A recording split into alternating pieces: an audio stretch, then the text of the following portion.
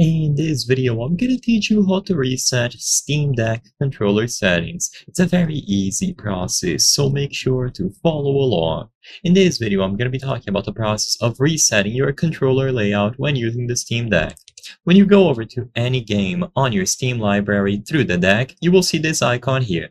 Choosing this will allow you to customize the current layout that is being used, so there will be a default template that it uses for most games. However, sometimes developers will add a custom layout, or you can make your own and even browse through community-made layouts. So what you can do here, if you want to change this, is to go to Edit Layout and change everything. However, if you aren't satisfied with the layout options, then what you can do is go back into your library, find a specific game, and instead of choosing the controller icon, go over to the settings.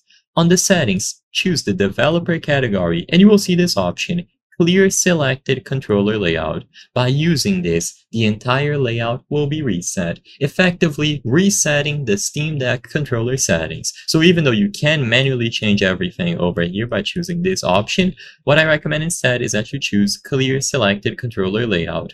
After this is done, then you can go back into the layout options and change it however you prefer. You can assign individual buttons to different options, system keys, macros, and so on, and save it as a custom layout, or you can just load up a community-made one. Regardless of how you want to approach this, the main way to reset is always going to be available under the game settings, under the developer category, when you choose Clear Selected Controller Layout.